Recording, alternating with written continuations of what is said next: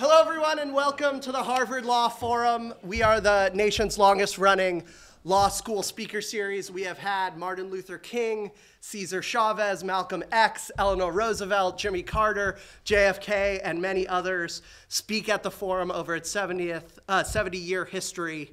And I'm so glad to have two more forum speakers here today who are wonderful and inspiring activists. Just to get some things out of the way, we have a urban innovation talk coming up. We have Keith Ellison next Monday. We have legal resistance to the Trump administration next Tuesday. And we have a post-Trump agenda for a divided America from a great policy thinker, Isabel Sawhill, next Thursday. Check out the Harvard Law Forum on Facebook for more information. For our event today, we have Carl Root and Pastor Donna Lynne Hubbard. They are civic and religious leaders in Atlanta, Georgia. Formerly incarcerated citizens themselves, they are inspiring advocates for a better prison reentry system. Carl Root is the co-founder of both the National Association of Previous Prisoners, a community agency providing support for returning citizens, and the Young Fathers of Metro Atlanta, a community agency that provides fatherhood services to young Atlantans. Pastor Donna Hubbard is the founder of the Women at the Well Transition Center, a nonprofit ministry providing services to formerly incarcerated persons. And she is also the author of the Parenting from Prison Project, an active program in many county jails around Atlanta. I wanted to bring them here because we read about a lot of these issues in our books. We read about the criminal justice system, but they know the reality of it and how to build a better prison system themselves. They've been doing it for decades. I love showing off dedication at our Harvard Law Forum events. This is a picture of Carl and Pastor Donna from 20 years ago working on prison reentry, helping people out, and they're still at it 20 years later, and they've had a lot of wins for the city of Atlanta. So without further ado, who's going first? We got Pastor Donna Hubbard. Let's give her a Harvard Law Forum hand of applause. Thank you so much. Good afternoon, everybody. Thank you all. Okay, that sounded like a pizza good afternoon. Let me hear Harvard Law School. I'm glad I'm getting out of here soon, and this has been a great experience. Good afternoon. Good afternoon, everybody. Good afternoon. Very good, thank you. I am beyond humbled to be here. I don't want to get emotional because normally my presentation is emotional, but my uncle, who passed away many years ago, graduated from Harvard, went on to teach at Northwestern, one of two African Americans in his class back then. His wife, my aunt, graduated from Radcliffe the same year. I wanted to go to Harvard Law School growing up, and actually had my had a sponsor, Ernest Hayek, who is the dean of the Judicial College in Reno, Nevada, who was going to sponsor my education. But what was more interesting is that God had a greater plan for me that I didn't know would include standing before my future judicial leaders at Harvard. I could never have imagined it. I grew up in between Atlanta, Georgia, and Pittsburgh, Pennsylvania. And I call, at that time we had high poverty, low poverty, and middle poverty. So I would say that my family was middle poverty. And they were still middle family. That was my mother and my stepfather. My father, my natural father, is Nigerian. My mother is a Catawba Indian. And it was, it lent a very to make a very interesting breed for us. My mother's family, many of them still live on the Catawba Indian Reservation, but my mother's great-grandmother was one of the first Native American women to earn a college degree. And I said to him when Pete told us earlier that this was an Indian college at one time, and I wondered, did my great-great-grandmother go to school here? So you just never know how your journey will come back around. So I have 15 minutes and I want to use it to give you some information about who I am and what I do and why it makes a difference. And so I'm Pastor Donna Hubbard. I run Women at the Well Transition Center, but I wasn't always Pastor Donna Hubbard. I was 03709-041, which was my number that they gave me when I went to federal prison. As I said, I was raised in a middle poverty home, growing up in Pittsburgh, Pennsylvania. At a young age, I was married off at 16 years old to a man I didn't know. My marriage was arranged. Yes, they still did it in the United States. And so I ended up marrying a man at 16 I didn't know. And I had graduated from high school, valedictorian in my class, most likely to succeed, all of the accolades in a Muslim family, in a Muslim household. And so I wanted to go to college. As I said, I wanted to go to law school one day. But I found myself at 16 graduating from high school with my oldest daughter on my hip.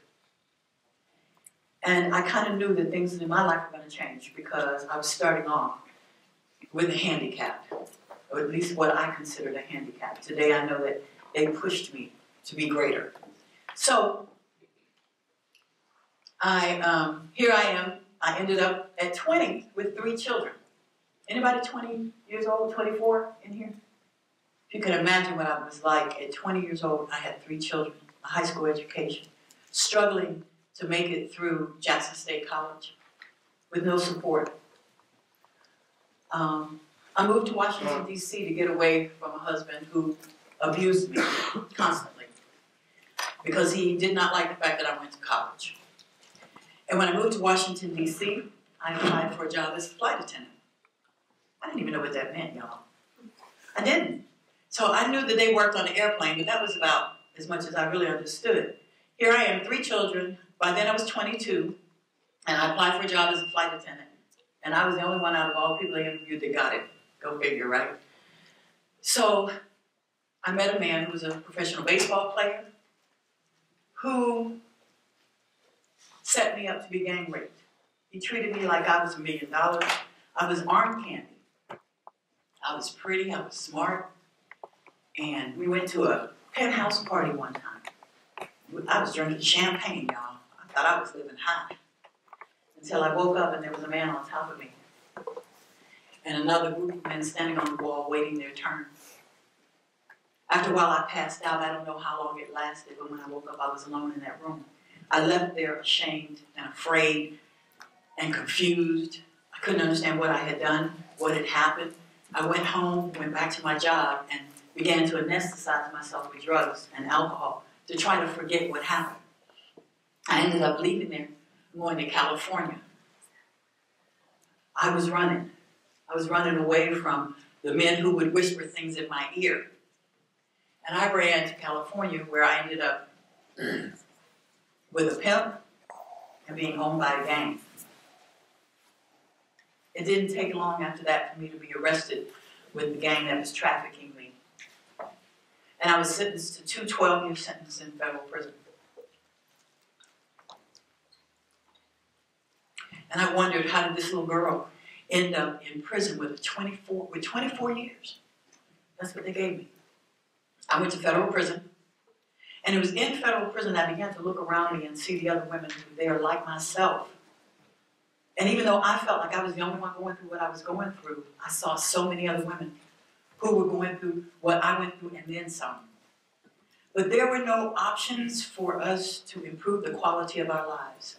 So I took it upon myself to create for myself a path to improve the quality of my life. Because I refused to believe that I was going to be in there forever. And 24 years even. And I built the program, I built this program for myself to create a better life around accountability, commitment, and consistency. Because I believe that those were the 3 things that were going to improve the quality of my life. That took me through 10 years of incarceration. My uncle, Benjamin Malcolm, was the first African American appointed to the Federal Parole Commission by President Jimmy Carter. He represented me at the parole board, and I was able to be released.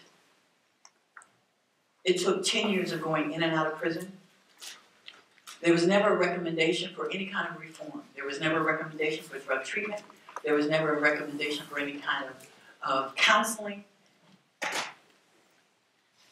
They just figured I was a fast-tailed girl who hung out with the wrong kind of boys and ended up in prison. But what they didn't understand is that God had a greater purpose for what I was going through. And when I was released, I went to Atlanta, Georgia. I had no family there. My father was it. And I hadn't met my father, who's, like, as I said, Nigerian. I had met him one time in my whole entire life. And he had done prison time. When I got out, I went to Atlanta, and I looked around me and realized that there were no resources for women like myself. There was no way to get my children back. There was no way to find a job. There was one agency, Aid to Imprisoned Mothers, that was run by a woman named Sandra Barnhill, who herself is an attorney.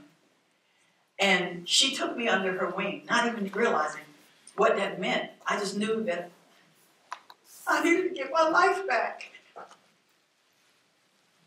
I wanted to get my children back. I wanted to be able to look at myself in the mirror and not be ashamed of the things that had happened to me and the things that I had done. And I knew that there was a greater purpose in my life for everything I had gone through. I was beaten and left for dead.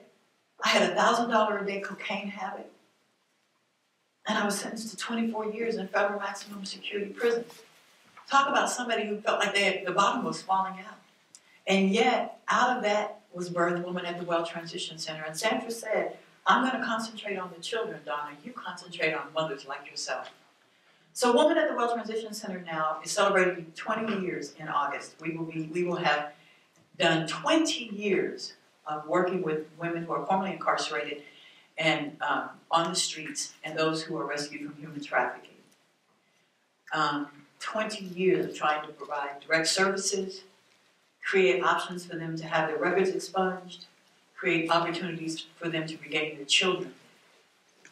Our mission statement is that our mission is to assist incarcerated, formerly incarcerated women, women impacted by the criminal justice system or rescued from human trafficking to regain their lives, their families, and their dignity. And I say to you, our future lawmakers,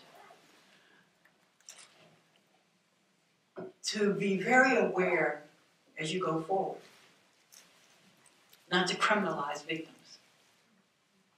And that is the sad aspect of our judicial system, is that there is a very, very thin line between the victim and the criminal. Thank you so much.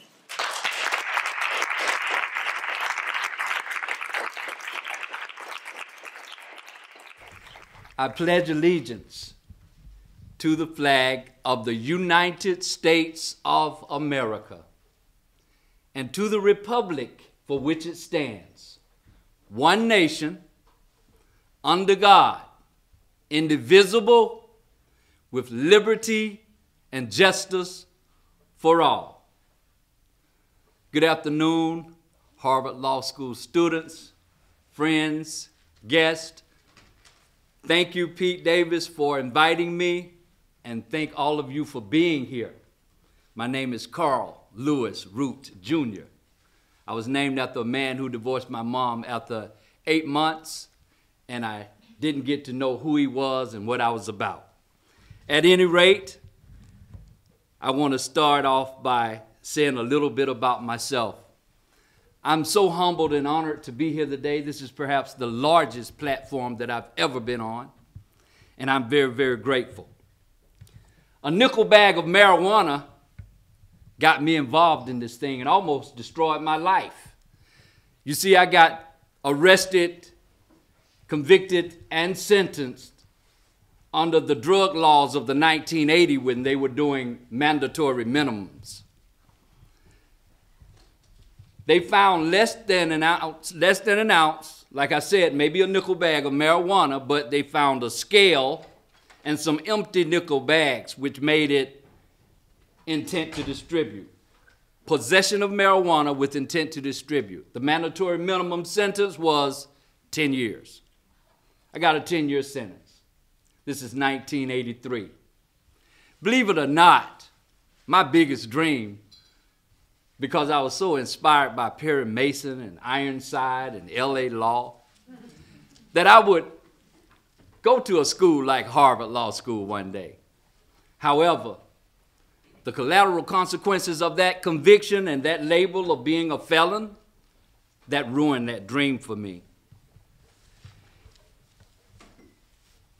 I come from a humble background, grew up in the rural South, Albany, Georgia, place where Martin Luther King went to do a civil rights march and went straight to jail. He got out of the Greyhound, off the Greyhound Trailway bus and stepped right into a paddy wagon.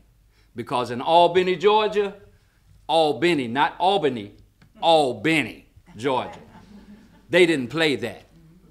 So they put him right in jail. But this is where I grew up. In the Jim Crow South. I was born in 1957, you see. As a matter of fact, a couple of years ago, my mom said, you were almost born in the maternity ward. But a lady came in right before I got a chance to go, so they had to take you down to the basement. I said, wow, Mom, that's encouraging. But that's the America that we lived in at that time.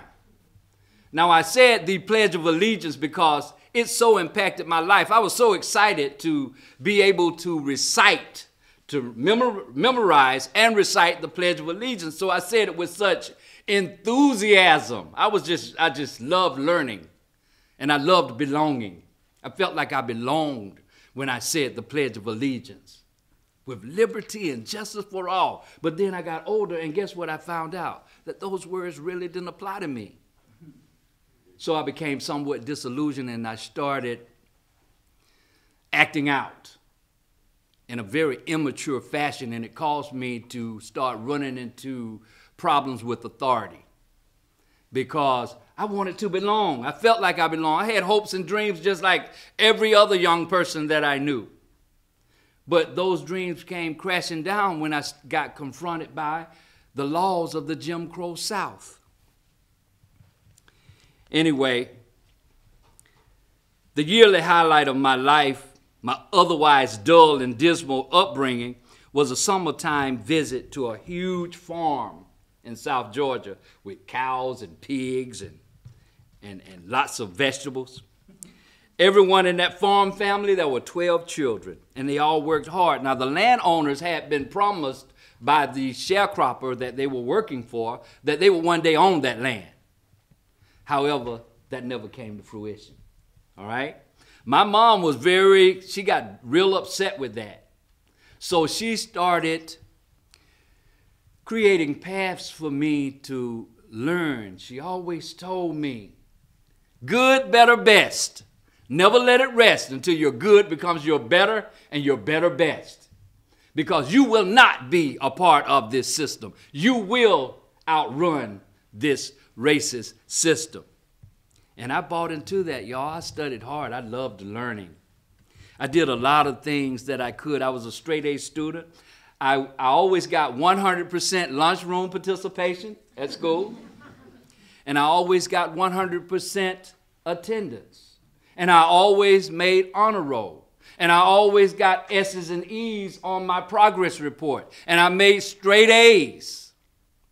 Until the 6th grade, they sent me to an all-white school. They tried this program. Today they call them magnet programs. And they sent me to this all-white school. Now, lo and behold, I wanted to go to a black school. We all want to belong to a tribe. We want to feel connected. I had to walk about 10 blocks to this white school. Now, my mom considered it a privilege, but it was a hardship for me because prior to going to that school, I got straight A's. I always had the best handwriting in my class, but guess what? I started getting U's on my report card. I got a C for the first time in my life. I'm in the 6th grade. I'm 11 years old, and I'm facing a system that's really, really harsh to me, and I'm not understanding it. And I'm saying, wow, I don't like this. So things began to change for me. I took on a different mindset. I began to act out in various and sundry ways. As a youngster, I was fortunate enough, though, to partake in a swimming program. Every summer, we would have a swim program where we got to have free swim lessons from 9 in the morning until 12 o'clock, and then they would feed us lunch, and then we had free swim from 1 to 6. I did it every day. I became so proficient at swimming at 12 years old, they made me a junior lifeguard. My idol at that time was Mark Spitz, Johnny Weissmuller, the guy who used to play Tarzan. So I got to a place where I actually started trying to breathe underwater. I loved swimming. I did it with all my heart and soul. By the time I was 16 years old, the local colleges had come looking at me and timing me and swimming. And I would watch the Olympics, and I would try the dives that I saw at the Olympics at a pool that was only 8 feet deep. And my form was so nice that when I entered the water, I went straight to the bottom of that 8 feet pool. And I had to learn to put my hands down to push myself up off the bottom when I hit it. But I was obviously pretty good. I received a full scholarship to Morehouse College at 16 years old. Guess what? I didn't want anything to do with Morehouse College. I didn't want to go to college. By that time, I had gotten introduced to the thug lifestyle. Girls were telling me that I was cute. The thugs were telling me that I was the future of Albany because I was a great athlete. I was a great swimmer. So all of that encouraged me to start doing anything I was big enough and bad enough to do. Anyway, I went to a major university in Atlanta. After coming out of the Army, I had a GI Bill. I did 2 years in the Army, and I came home with a heroin addiction. And in order to cope with that heroin addiction, I tried to go into the VA hospital, and there was no openings for me there. So I went and I sat on the steps, and I said, somebody's going to let me in.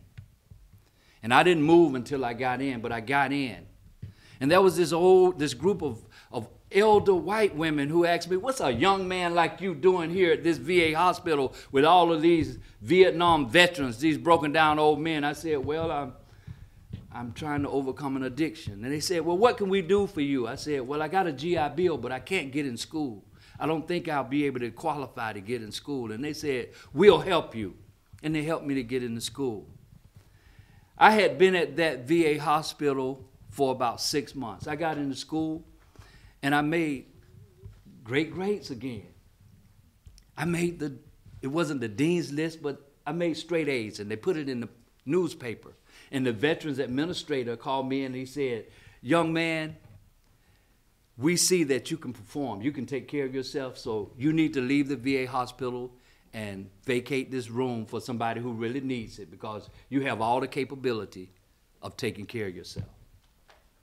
So my journey began, and I went home, and I was able to use my GI Bill to go to school, and I went to school, and while I was going to school getting my GI Bill, I lived in a neighborhood where people steal, and they started taking my check from my mailbox.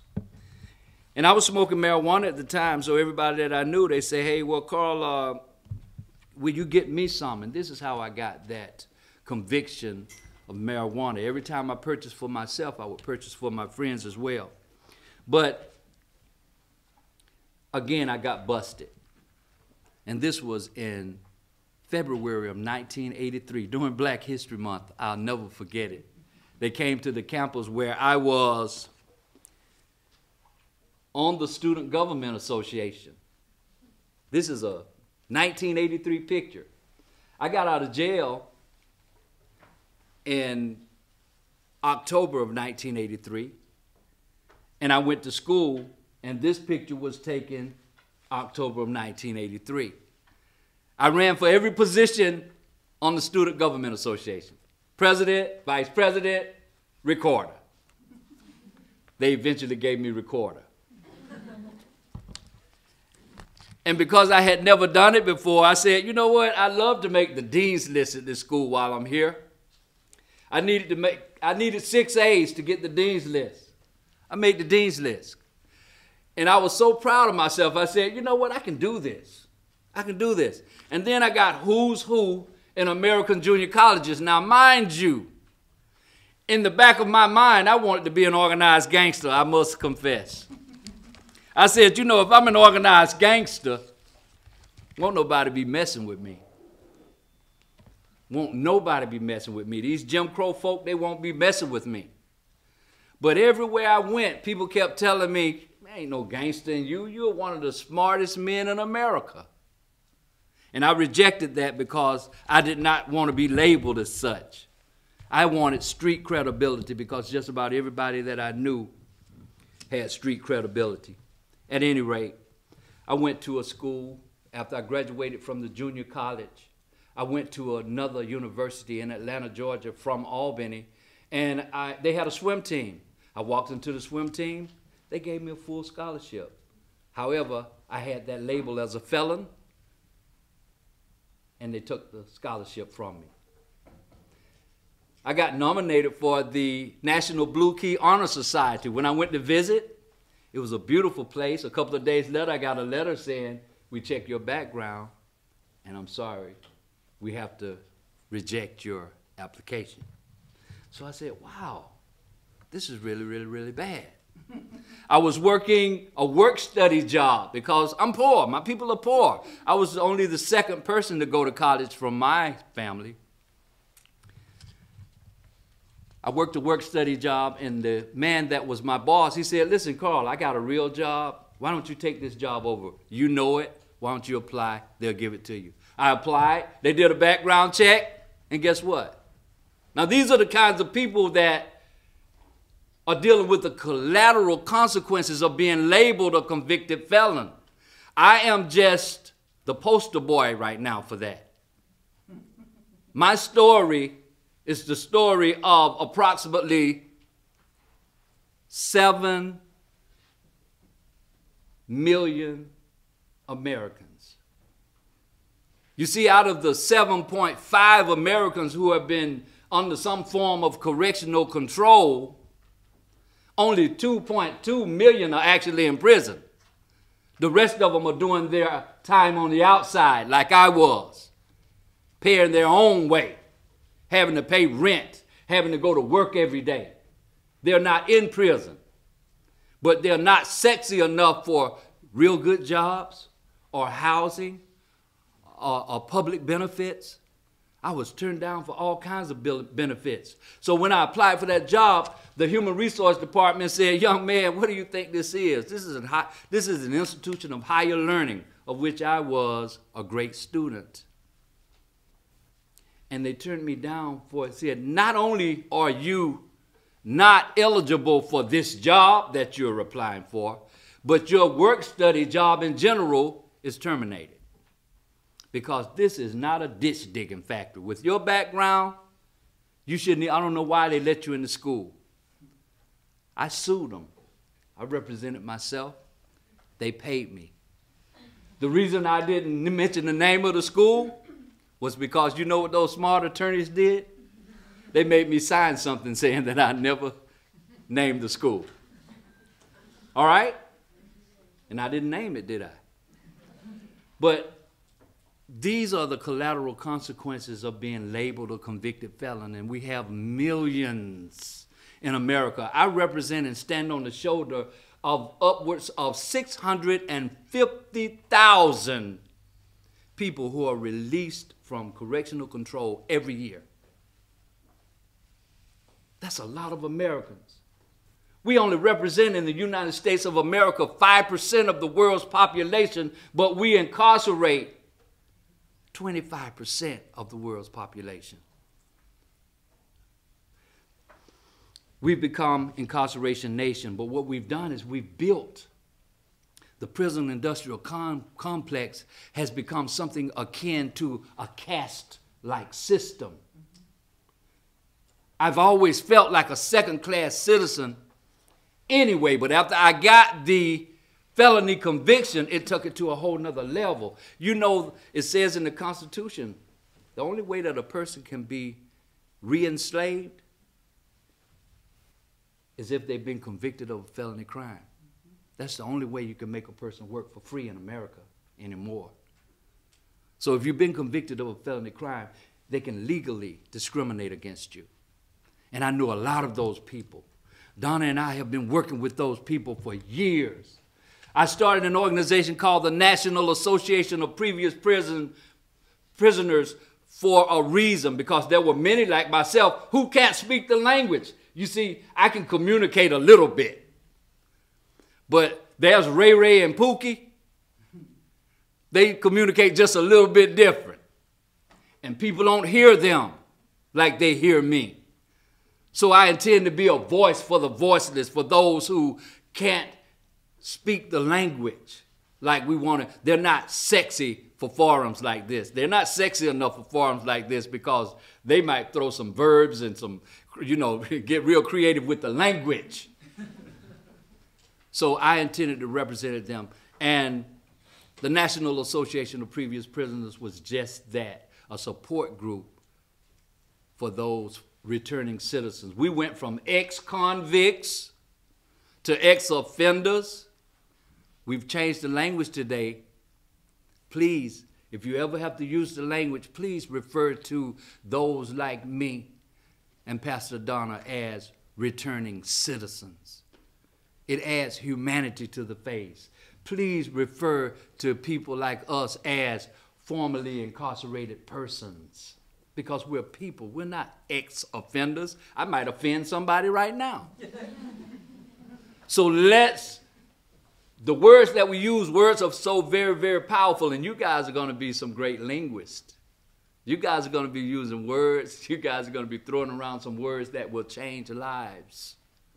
So please understand the value of your words. I've learned that after your time is served on the inside, you begin a life sentence on the outside in America. Please understand me. I coined that phrase. I was arrested for possession of marijuana, about a nickel bag. A charge of intent to distribute was added due to circumstantial evidence because I had a scale and some nickel bags. I went to a real dark place after I got that label.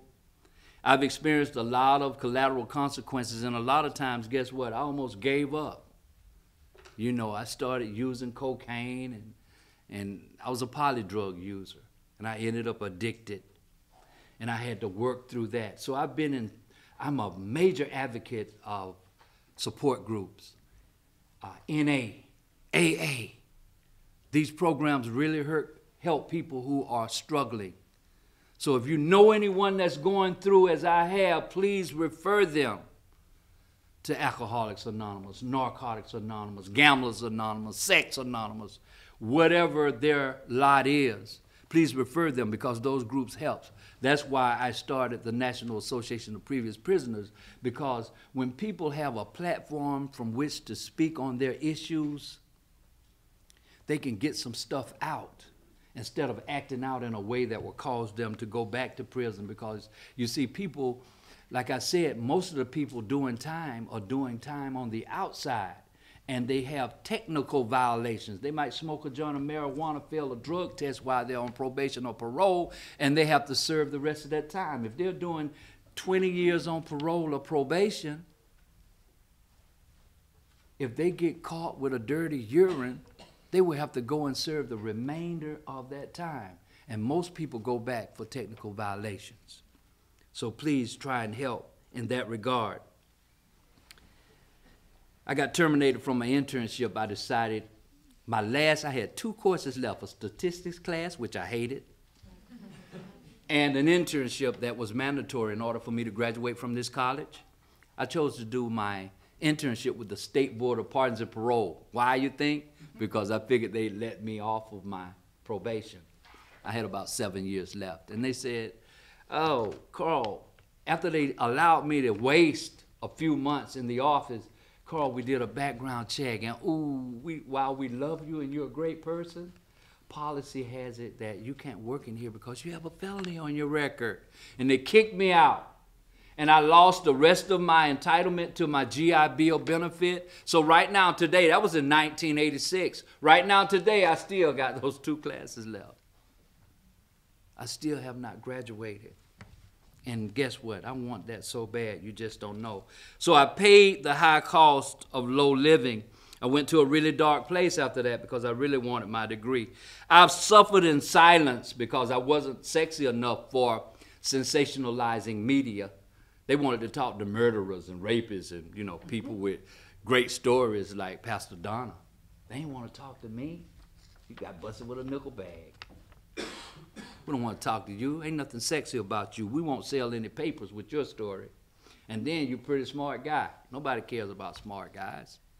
We want murderers and rapists and people who have done it, you know, people who talk like this. You understand?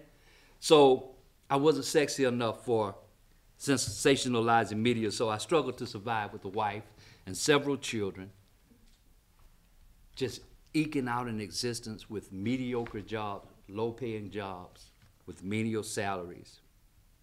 And guess what? I didn't vote because I didn't know until I applied for my rights of citizenship to be restored that I could vote. They said, well, you were sentenced under the First Offender Act. You never lost your rights of citizenship. I said, what? I thought all of my rights were taken away from me since I had been a convicted felon. I don't know, Georgia's is a little bit slower than other states as far as I'm concerned. They either didn't know or they just didn't tell me, but I didn't vote until very, very recently, and that was when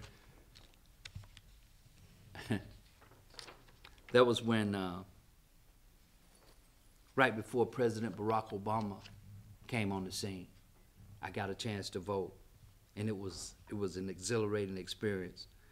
Anyway, this led to my becoming a staunch criminal justice reform and civil rights advocate because I recognized there are a lot of people out there who were going through as I had, and they needed help.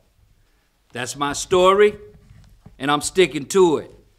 I wrote it down in a book called Born Captive, Made Free. You don't get to choose your family or your parents. I didn't get to choose my family or my parents. It's all in this book. This book was recently released on 21st of this month. Boy, man, father, about responsible fatherhood. I mentioned that my daddy, I was named after my daddy, but yet he did nothing to tell me who I was or what I was to do. So I'm really, really serious about boyhood, manhood, and fatherhood development in these United States. I have Born Captive, Made Free, $10 a copy if you're interested. And I'd just like to say thank you for being here and for allowing me to share my story.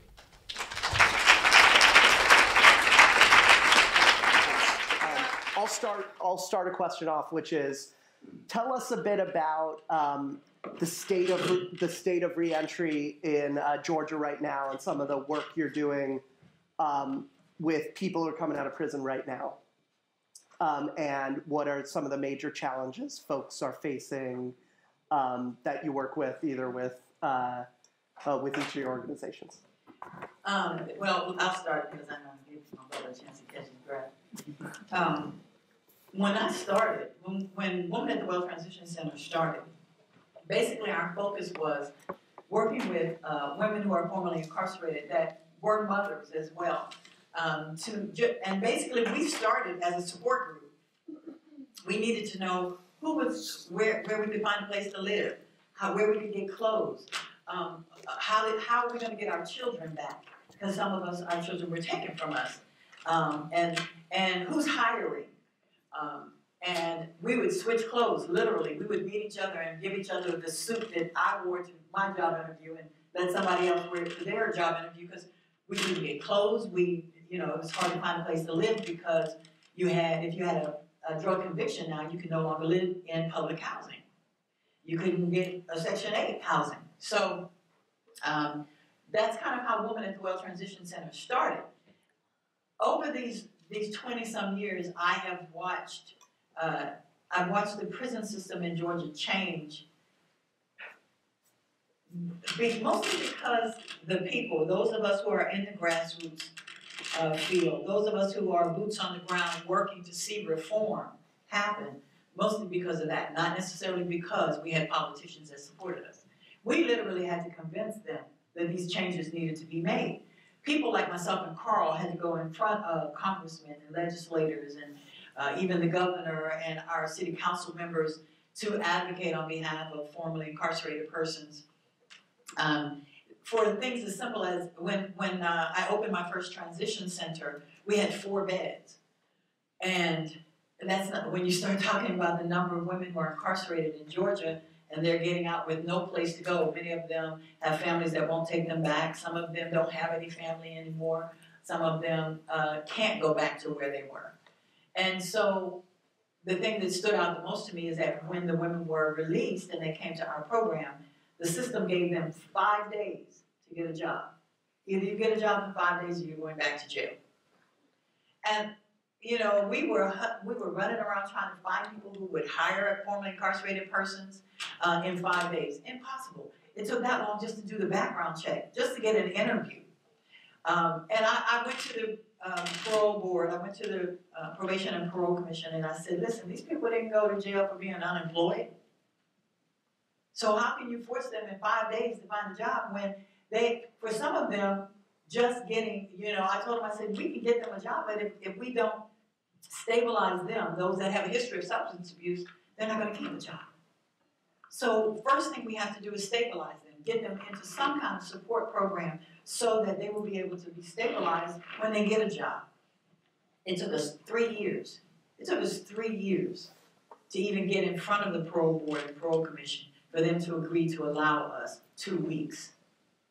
So now they have 2 weeks before they have to get a job. And for many of these women, 2 weeks still, you know, they have neglected health care issues, they have family issues, they're dealing with being stable, we've got mental health issues, victimization, you know, all of the things that go into creating a supportive background. And so I would say that today, while we've made some leaps and bounds in cosmetic ways, things like getting extra time to get jobs, we still have a long way to go in terms of whether they can get their children back, in terms of hiring practices. I would say that Carl and I are the exception, not the norm. Our goal in this platform is to make sure that we become the norm, that it does happen for other people like ourselves. But we are the exception and not the norm. Today, I'm a flight attendant for American Airlines, and they hired me in spite of everything that was on my record. My record was presented to them, I laid it out. And they hired me with the recommendation of congressmen, governors, state legislators, people who wrote letters on my behalf because of the work that I've done since my release. So today I'm a flight attendant. I travel around the world to train aviation specialists, law enforcement, first responders on how to recognize and report human trafficking. And may I interject, we still have a long way to go. I still don't have a job. I just recently got fired from Kroger because they did a background check. And I was working for Fulton County government where I live, and they did away with the program that I was leading up. I worked with teen fathers, young men 13 to 19 years old who had a child or a child on the way. And they did away with the program, so I founded Young Fathers of Metro Atlanta to replace that program because these young men need to be taught how to be responsible for the children that they bring into this world. But right now, Donna and I drive with Lyft. I drive for Lyft right now. And I have 7 grown children. My baby is 28 years old. My oldest is 42 years old. And I mean, we're struggling. You know, if it wasn't for the sale of these books, I wouldn't be here with you all today. We finance the work that we do as a nonprofit agency by just doing whatever I'll pick up paper, I'll sell cans. Yeah. Because the work is just that important. So we still have a long way to go. And we're serving people that employment and housing is vital to people that are coming out of prison. And if they're sex offenders, and I mean not real bad sex offenders like rapists and molesters and people, I'm saying an 18-year-old boy who may have had sex with a 16-year-old girl will be labeled a sex offender. And they have to sign a register to move in certain communities. There are certain communities they're not even welcome in. And it's hard to place people like that. It's hard to find people jobs like that. And these are the people that I choose to work with. We work with an agency called Aid to Children of Imprisoned Mothers, which is now a national organization. 20 years, I think they celebrated 25 years. But I was a driver, volunteer, mind you. Everybody wants us to volunteer our time and our service. My wife is always telling me, you need a job. But I'm saying somebody's got to do this work. We used to take children, Aid to Children of Imprisoned Mothers. Our mission was to take the children of incarcerated women like Donna to visit them at the prison. Because there was no other transportation. There was no other transportation, so I volunteered to do that. And I did that for years. I ended up sitting on that board for a number of years because they needed somebody who was doing that kind of work, who had a passion for it. But guess what? It didn't pay. I work for a nonprofit agency right now, Community Council of Metro Atlanta, okay?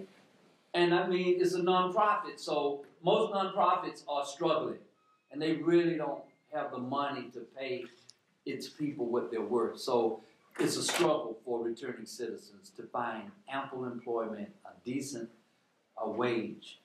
It's hard for them to find decent housing and to live in safe communities. And guess what? Some of the best and brightest people you will ever meet are locked up in some of our prisons and jails.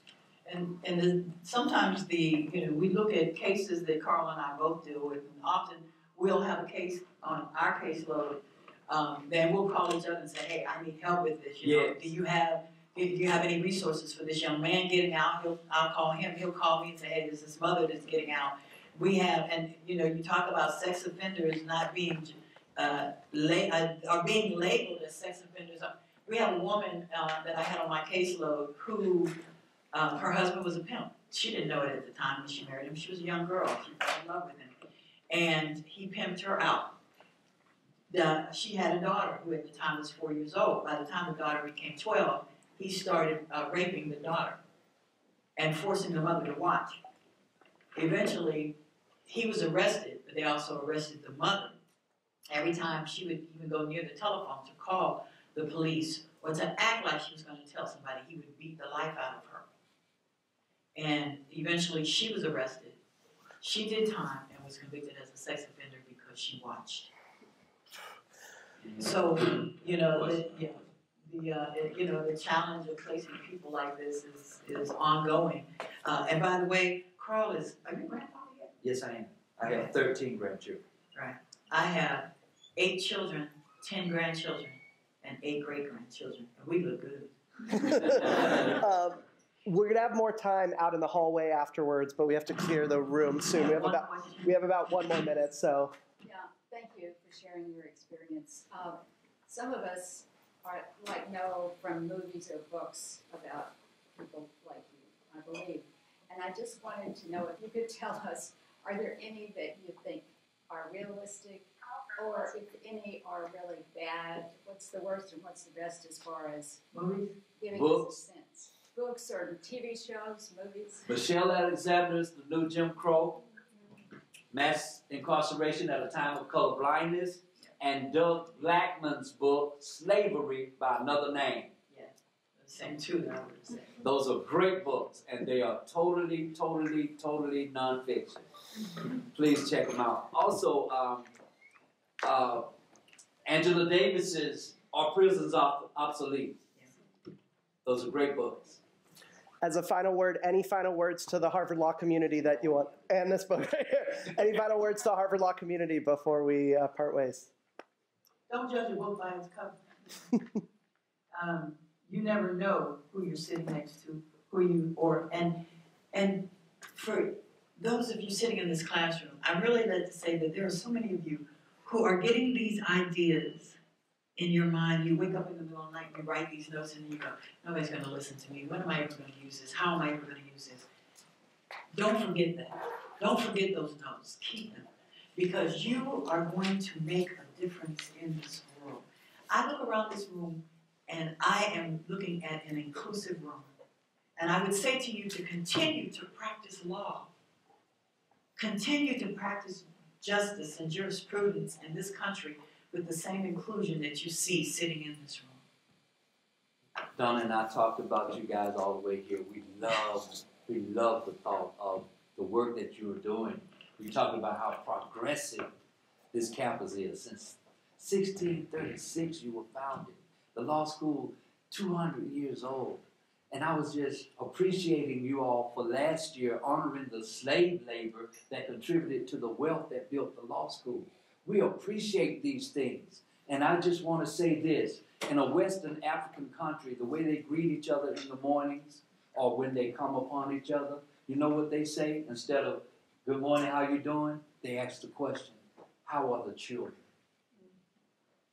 Because like Whitney Houston say, I believe the children are the future. Keep them well and let them lead the way. Show them all the beauty they possess inside. Give them a strength, a sense of pride, okay, to make it easier. Let the children's laughter remind us of how we used to be. So just remember, it's about the well-being of the children. We've got a lot of children with a lot of prison, a lot of parents in prison. And we've got to do something about this incarceration nation. And guess what? You guys are better suited to do it than anybody else. So use your gifts and your talents, please. Thank you, everyone. Let's hear it for Incarcerated Pastor Donna.